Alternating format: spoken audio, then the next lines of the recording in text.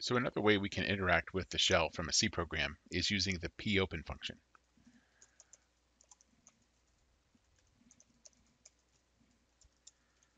So I'm going to create some variables here, and you might recognize that this looks very similar to what we did when we read input from a file.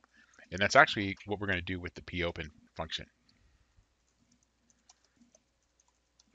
So we're going to set output, which is a file pointer, equal to the result of calling popen, and we'll do ls-l just like we did with system. And we do that in read mode. So this executes the Linux command and gets the output.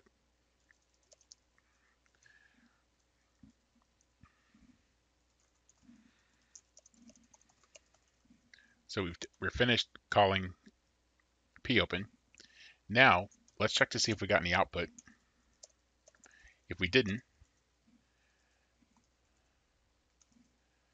we're going to say popen failed to execute command, and we're going to write that to standard error. Otherwise, let's print out what's in that file. So while we're going to fgetf into buffer minus 1 characters from the output of that command. And we're going to do that while it's not null. We'll printf just so that we know what we're doing here. In fact, let's do a counter here.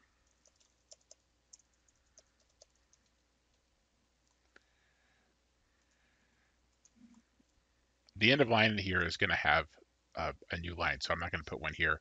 I could, if I wanted to, go through and chomp that, but I'm going to elect not to. So we're going to print the count, and we're going to print buffer. And let me start that count with 1. Once I'm done with this, I want to make sure I close everything that needs to be closed. Let's see, so let me make sure these line up. And then I'll pclose output. That makes sure that I've closed that resource. So let's try to run this.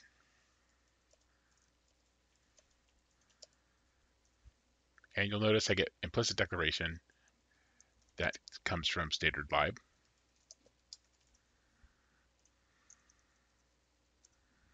And then you'll still see implicit declaration, did you mean fopen, and so forth. Now, the reason for that is popen is not an actual standard C function.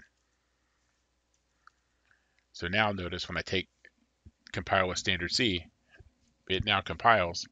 And if I run this, you can see that I get the output, 3 lines of output. This is the statement here.